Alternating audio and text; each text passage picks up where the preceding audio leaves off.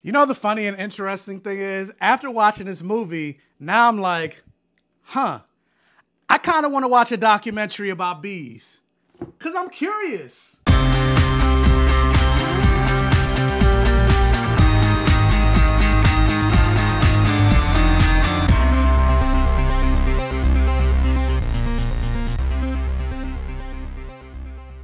And welcome to my Safe Gayven, everybody. Thank you guys so much for joining me for another video here on the BlackGayComicGeek channel and joining me for another year here on the BlackGayComicGeek channel. If this is your first time checking out my channel, hey, how's it going? Allow me to introduce myself. My name is Michael. This is my assistant for today, Storm, Aurora Monroe. She's holding my microphone.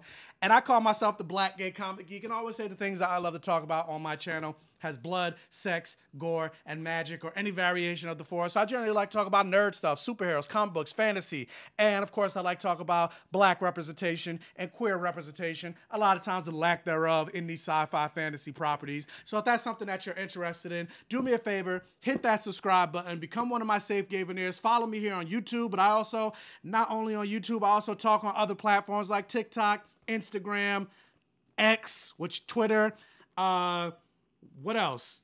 Threads, all of it. Follow me across all social media channels and hit the like button on this video. It'll help with the YouTube algorithm. Hopefully you make it to the end of the video for the watch time. Watch, like, share, comment, interact on this video and all my videos for the all gay rhythm. Now, yesterday, I got the opportunity to see a movie called Beekeeper starring Jason Statham. I've never heard of the movie before I got the invite, didn't see a trailer, didn't even know the movie was coming out, didn't know what the movie was even about, but I figured Jason Statham is gonna be an action movie. And so yeah, let's talk about the first new movie I've seen in 2024.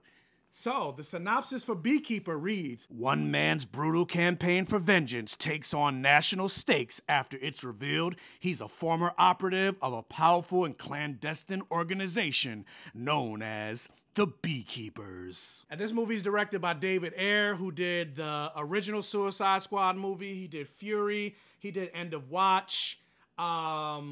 What else has he done? He did the Will Smith movie that was on Netflix that I didn't really care for that much called Bright. And I'm gonna shock everybody when I say this, but he also did the Denzel Washington movie Training Day, which I've never seen. But yeah, I was a little late to the screener, so I missed like maybe the first 10 to 15 minutes of the movie, but I still saw the majority of the movie. And the movie is about an hour and 45 minutes, and I had a lot of fun watching this movie. Now, with that said, as I was watching this movie, I was definitely like, oh yeah, this is them trying to do or give Jason Statham his version of John Wick. This is David Ayer trying to create his John Wick franchise, because there were a lot of callbacks and moments and things from John Wick that they put into this movie. Like, for example, and I guess spoilers for John Wick, but John Wick, the first one came out years ago, and I absolutely love the John Wick franchise. As a matter of fact, John Wick 4 is one of my favorite movies to come out of 2023. I loved John Wick number 4. But when you think about the first John Wick movie, where the gangster or the guy from Game of Thrones, he basically attacked John Wick and killed his dog, and his father or his uncle, whoever that guy was, he was willing to defend his family member until he found out that the person he pissed off was John Wick. And remember he called John Leguizamo's character. He was like, why did you punch my son? Do you know who I am? And he was like, sir, he stole John Wick's car. And he was like, oh. And they kind of did the same thing in this movie, where it was just like, who did you mess with? And you found out that the guy was a beekeeper. Jason Statham was a beekeeper. And they're like, oh, you kind of basically done fucked up. And so there were a lot of moments like that in this movie where I was just like, oh, so they're definitely trying to do another John Wick. But with that said, like I said, I had a lot of fun with this movie. Like, this is an action movie. Like, you're not expecting it to be completely perfect or for the storyline to be, you know, groundbreaking or super intriguing like The Winter Soldier. But I will say, like, for the most part, because it's not just the action that was incredible. And I will say that, like, the action was great. Like, the fight scenes and everything. I will say, like, some of the editing in the movie felt a little janky at certain points. But overall, like, the kills in this movie were brutal. I always say, you know, blood, sex, gore, magic. Obviously, there's no magic, and there wasn't really any sex, but the blood and gore, I wouldn't actually, no, now that I think about it, there wasn't a whole lot of blood and gore. There was a lot of blood, but there wasn't a lot of gore, but it was still very brutal. Like the kills were brutal. Like Jason Statham's character was on a ruthless rampage of revenge. You know, because his whole motto was about protecting the elderly, even though Jason Statham is not that young.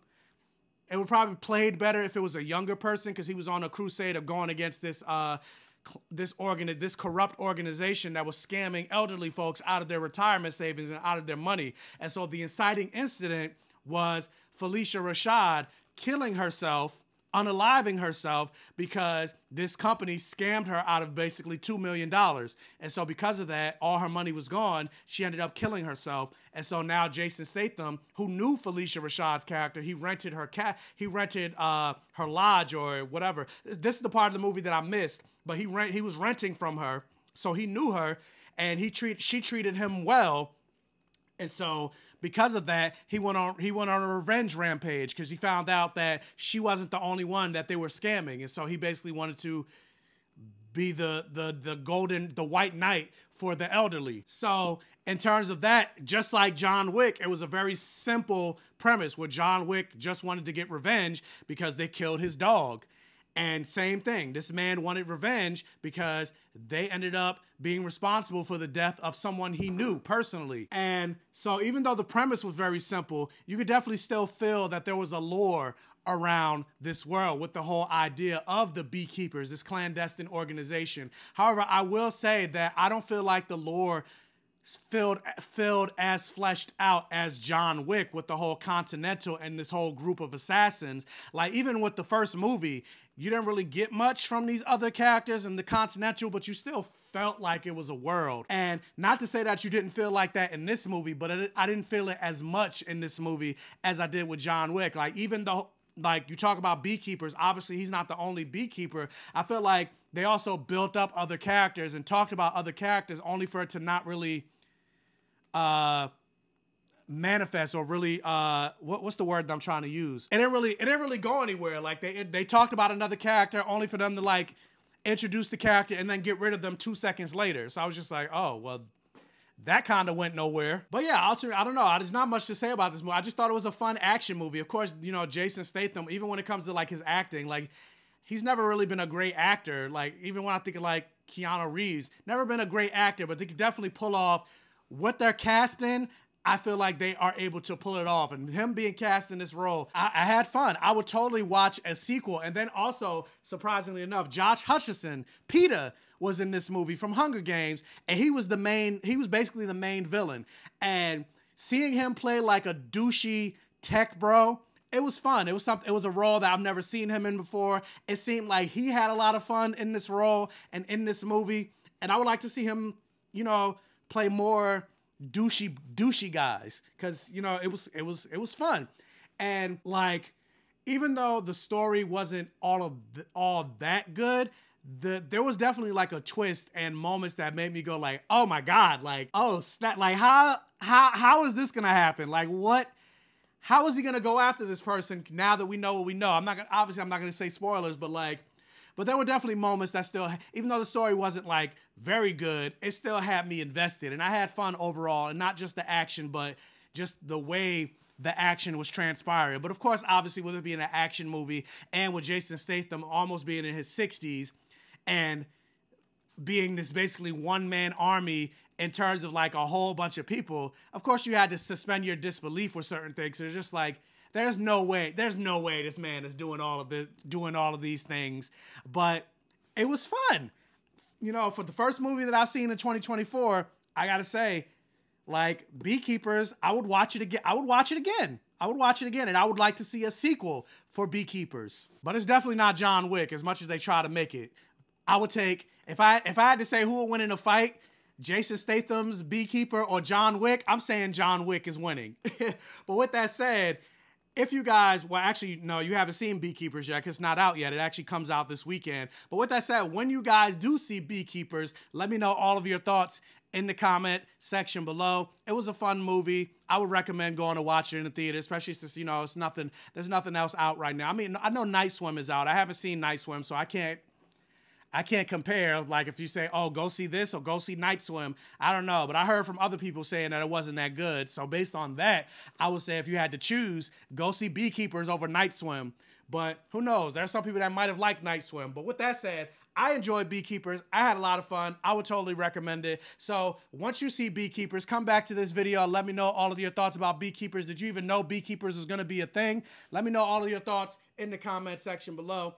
Are you a fan of the John Wick franchise? What did you think about John Wick 4? Even though this isn't a John Wick review, since I brought it up, let me know your thoughts about John Wick 2. All of that for the algorithm. Let's feed the algorithm. Watch, like, share, comment, interact for the all-gay rhythm. If this is one of your first time checking out one of my videos, please check out the other videos on my channel. If you like what you see, please subscribe for more and hit that bell notification button so you're alerted every single time I post a new video. And tell your friends, families, and neighbors about my channel to help me continue to grow. And as always, I will catch you guys next time.